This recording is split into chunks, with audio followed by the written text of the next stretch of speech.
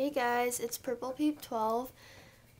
This is just my video to inform you that I haven't made any videos because I've been like pretty busy, and I just wanted to tell you if I don't make any videos, that's why, and I might be busy pretty often. So I just wanted to tell you that, and that my next orthodontist appointment is on Thursday the 12th.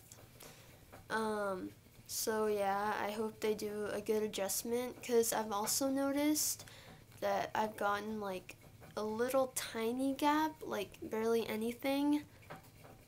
I don't know if you can see it.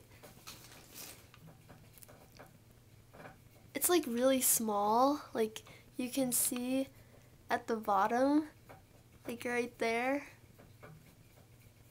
It's really like, it's starting to like get bigger, I don't know. But when I was a baby or little, I had a gap, so that's probably why.